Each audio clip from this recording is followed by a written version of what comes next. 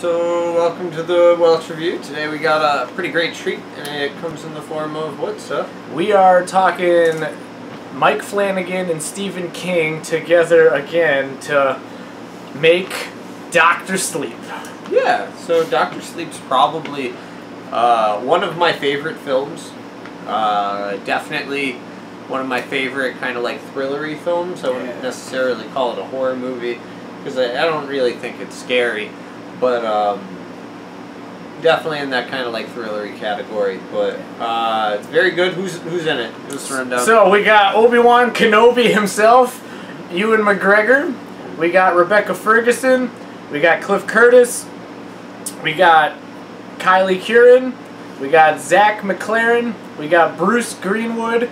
You have Henry Thomas from E.T., who plays Jack Nicholson, or like a bartender, but you'll see that in the film. That guy's from E.T.? Yeah, he plays the little boy. He plays the little boy in E.T., and now he's Jack Nicholson? Yeah, and then you have the man, the myth, the legend, Carl Lumley as Dick Halloran. Oh, okay. Wait, did he play Dick? He was in the show Mantis. That was like one of his bigger things. Him and Danny Glover are real good friends. That's cool. I like But no, he's not the original Dick Halloran. Okay. Well, yeah, that guy's probably dead by now. Sadly. Yeah, sad times. And then it was, as said, you know, it's written by Stephen King based on his novel, which is the sequel to Dr. Sleep that follows young Dan Torrance.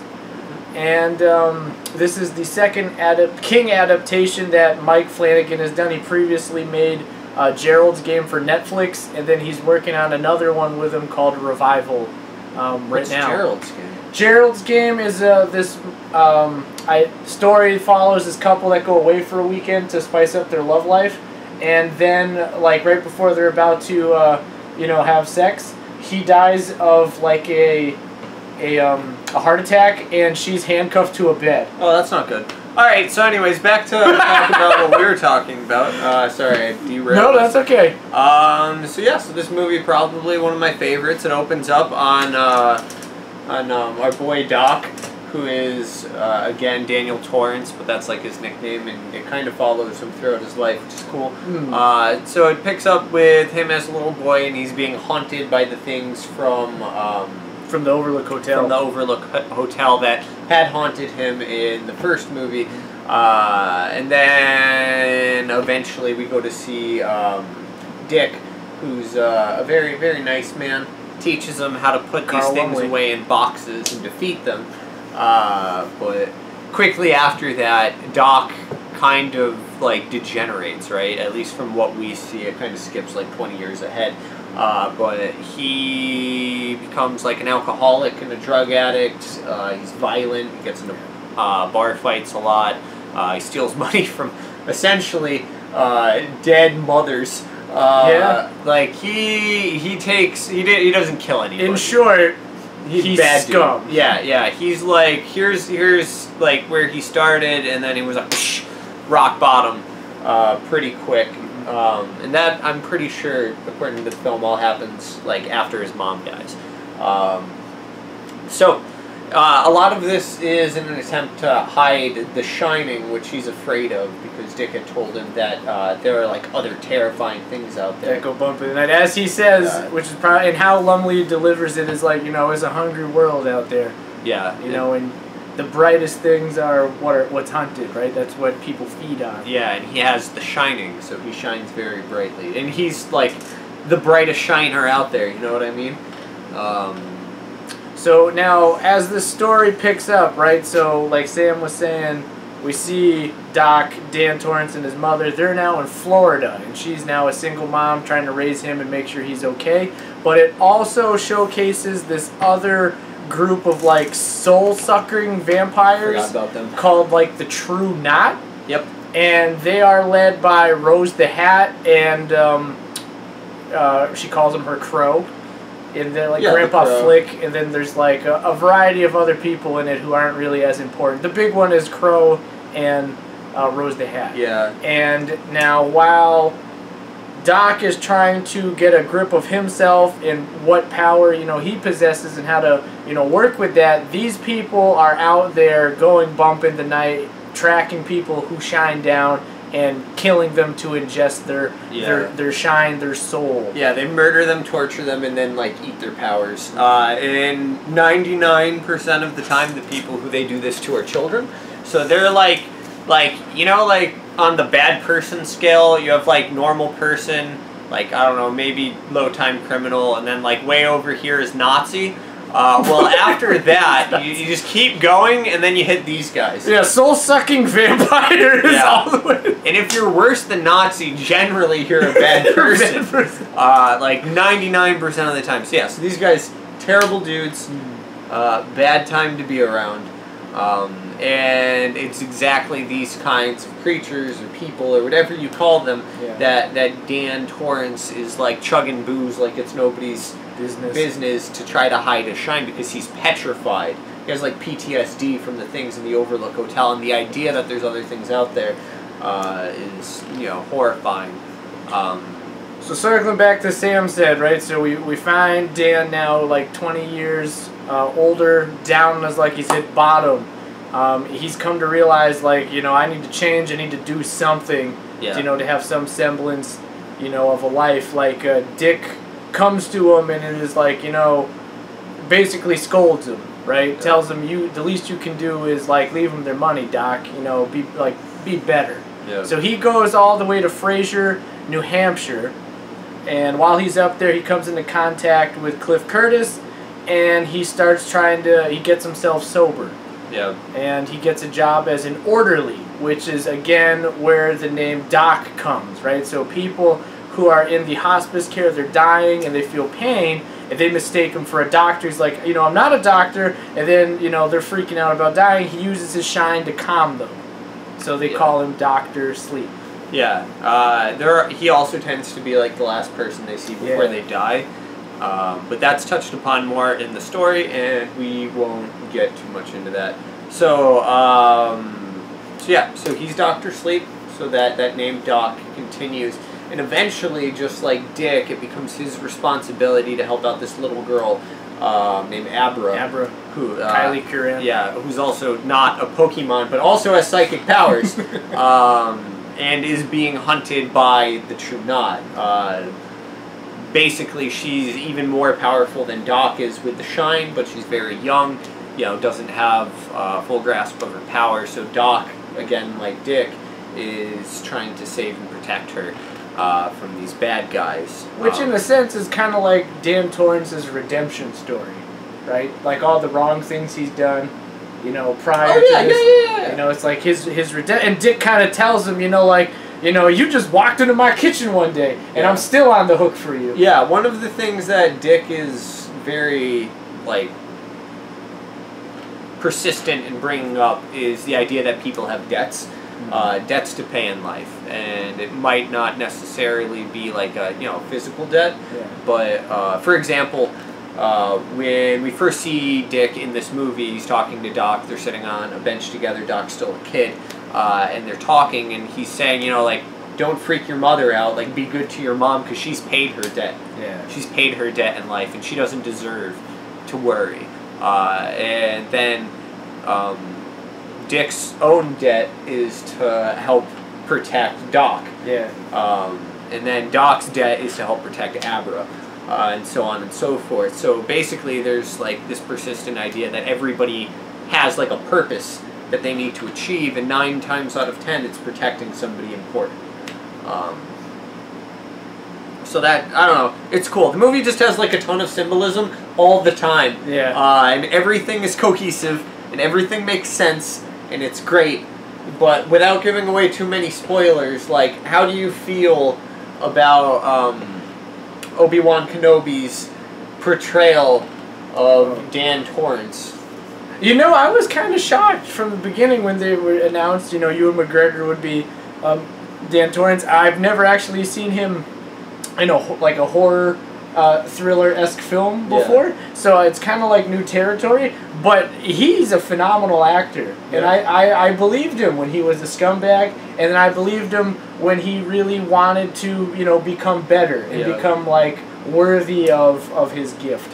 There's a scene in it where he gives a speech, and you said it while we were watching the movie, that, like, you know, they made it like real. Because films try to get when characters give big speeches, they're given the opportunity to. They kind of sound perfect and like you they're know, all like amazing speeches. right. Yeah. And then he, you know, Dan Torrance gives his speech, and Ewan McGregor, you know, has moments where he pauses. You see he's choked up, that he's stuttering with some things. You see the fear he has about messing up, so he cuts it short. Yeah, he like cuts out, like he starts something and then cuts it out completely because like he starts to talk about The Shining and then he's like, normal people won't understand that. I've got to cut that out of my speech. You know? So I think Ewan McGregor did a very, very good job. Like a very good job. He's a very good actor, and I think this opens up new territory for him. And then one of the other things that you just brought up is something that's kind of important throughout this entire film is Dan's redemption arc, right? So, like you said, you believed him when he was a scumbag, you believed him when he was recovering, but that's not the only part of his redemption. Like, he goes from having PTSD about the Overlook in his childhood and his dad, which is all very justified, to somebody who's strong enough to protect Abra, who's strong enough to use The Shining to defend himself. And not only that, and I'm not going to get too into it, but he uses the things that used to terrify him to defeat his enemies, even though like it might have adverse effects for himself. So he goes from like an incredibly afraid person, you know, somebody who has like hit rock bottom, to fixing that about themselves and just being about, you know, fixing himself, to being somebody who's willing to put their life on the line to save a little girl who he's never met before. You know, so like his entire being changes throughout the film, and Ewan McGregor does an amazing job portraying every step, except of course from when he was a child. Right. So yeah, I don't know. I couldn't be more satisfied with the Daniel Torrance character that's shown in this movie. It's just very, very good. But he's not the only good actor in this film. Unlike the last movie that we reviewed, Bad Moon, Bad Movie. All right, we're gonna pause. Okay, we're gonna pause right here because our battery's. All right, so we're back with a full battery. We're back. We have a full battery. Yeah, and we had just left off with talking about Dan Torrance. So. And you said other actors who did very good. Yeah. So now I think we can unanimously say together, like, everyone in this movie brings their A game. Yeah. I think, you know, he's really good in it. I want to say Cliff Curtis, who plays Billy Freeman, who is Dan Torrance's like best friend in this. He's totally an underrated actor, and he does a really good job at providing some light humor, you know, and some real good emotion to it. But Carl Lumbly, man, as Dick Halloran, like whenever he's on screen, it's just powerful. Yeah. You know, there's a scene where he's talking about the True Knot, and he's like, they eat fear and they drink screams. Like, you know, or no, they eat pain and they drink screams, and it's like, wow, that's scary. Yeah. You know, like, it's like, I don't know, and it's just whatever he says comes out very powerful. You know, and he definitely, like, he seems like he's been in the game a long time, but I really hope we see him in more things. Like, from that opening line, like Sam says, whatever he says is powerful and you pay attention to it. But, like, when he says, you know, Doc, the world's a hungry place, like, that hits you. That hits you hard. You know, I think another performance that's noteworthy is Rebecca Ferguson as Rose the Hat. Yeah. So Rose the Hat, again, main bad guy in the show, leader of the True Knot. Head baddest bitch ever, as Crow says later on in the... Yeah, baddest bitch ever supreme or something like that. Something like that. Yeah, I don't know. Give us a little bit of information about Rose. Well, she seems how, like, she's very, like, she wants you, she's very persuasive, like, she wants you to join in, she wants to get you close, and even if you know, like, she's bad news bears, like, you still fall for it, right? And that says something about the level of performance, you know, she's able to do. Like, she's hiding in plain sight, you see her, you know, she's, you know, very appealing, and she talks the talk, but when she sinks your teeth into you, you know, like in the opening with the girl Violet. Yeah. Like, you know, very welcoming, inviting, you know, tries to friendly, and then, you know, snaps real quick. It's kind of like she's so confident.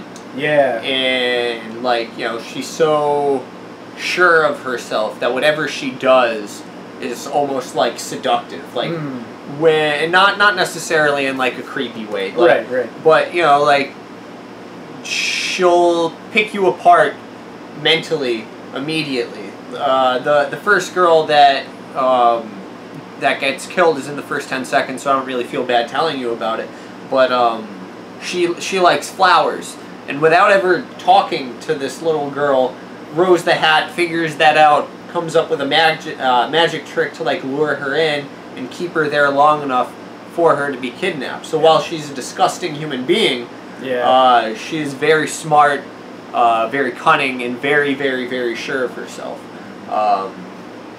You know, like Abra at some points basically, you know, gives her the back of the hand, you know what I mean? She like very soundly defeats Rose the Hat at her own game. At her own game, and Rose the Hat's like, well, I just want to defeat you even more now, because that's how confident she is in herself.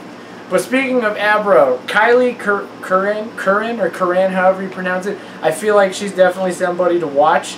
You know, she definitely held her own. Oh yeah, she was amazing. You know, with Ewan McGregor and Cliff Curtis, Rebecca Ferguson, like she really did a really great job. So Kylie Curran plays Abra, just in case we didn't mention that. But she does great. She really does great. She owns it. The part where they do a scene where she can feel the same experience as one of the people the Knot gets, and like she owns it. She goes full throttle emotionally. Yeah. And you know, but then just as quick, you know, the next scene she can keep her composure. Yeah. So throughout the whole thing, Abra's kind of like an angry little girl, right? It's not like, and I wouldn't say that she's like overly emotional. She has reasons to be mad. She has reasons to want revenge against the Knot. True. You know, like everything that she feels and acts on is justified, but you know, like the whole time she's very like angry with the Knot, and it comes out like there's moments where like members of the Knot are being killed, and Abra's just like, you deserve this. Like, you know what I mean? I hope it hurts. Yeah, like a lot. Like what 12-year-old girl just sits there like, oh, you dying right now? You deserve that. You deserve that. I hope you die painfully. You know what I mean? Like, that's not something that you think of when you think, like, 13-year-old girl. But then again, as a teacher, I know that that's exactly how they think. But, like, also, like, moving, I think, away from, like, the performances, because, like I said, everyone brings their A game. Those are just people who really stand out. Yep. They're also the most important. The movie, like Sam said, it definitely has a couple, you know, intense and scary scenes. I wouldn't necessarily say it's a horror film, but Mike Flanagan does his best at amping that feeling up whenever the Knot succeeds in their mission. Yeah. That's when, you know, fear and, you know, afraid and scared, you know, those things kind of set in. You know, and not that that's constant, like, you're not constantly afraid throughout the movie, so like it comes at you in pieces, you know, the fear, and I think that's a very smart move.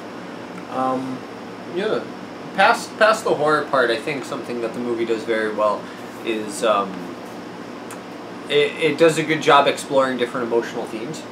So, like we were just talking about with Daniel Torrance, like there's scenes where he confronts his father and himself. In fact, there's multiple scenes where he does that, and you'll see when you watch the film what I'm talking about. There's some that are very like physical and blatant. There's some that are you know, more metaphorical.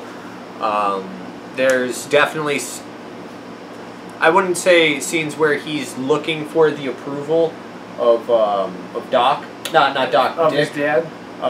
Well, moving past his dad, looking for the Dick's approval of Dick. Absolutely. Realistically, Dick is like his main father figure, the only male figure in his life that ever like cared and took care of him and taught him. Like that scene where Dick's like, as far as I can see, son, You turned into a fine boy. Yeah, and Yeah. like it's like, hey man, fine. you need to step up now. Yeah, no, Yeah. you're right. Absolutely. And like the light in Ewan McGregor's eyes when he sees that it's Dick there, Yeah. it's like, oh my god, like like I missed you so much, like it really sells like that's somebody who he loves, so that's really cool to see from a cast. And then aside from that, Abra's trying to figure out who she is as a human.